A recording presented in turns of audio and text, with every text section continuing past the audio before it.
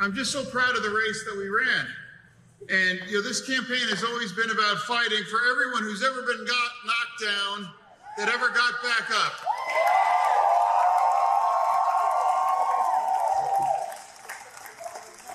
This race is for the future of every community all across Pennsylvania.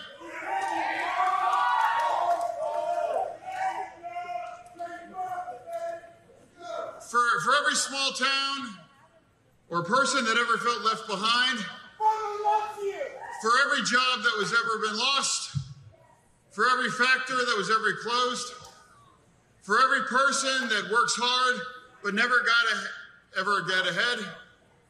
I'm proud of what we ran on. Protecting a woman's right to choose, raising our minimum wage, fighting the union way of life. Healthcare is a fundamental human right. It saved my life, and it should all be there for you when you ever should need it. Standing up to corporate greed, making more things right here in America and right here in Pennsylvania, and standing up for our democracy. 20 years ago, I came to Braddock to start a GED program, and I've spent these last 2 decades fighting for the forgotten communities, because no community deserves to be left behind.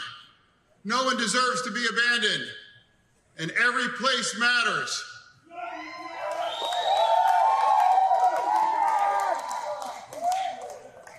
And I want to thank all of you amazing supporters, all of you, and all watching and every. We bet on the people of Pennsylvania, and you didn't let us down.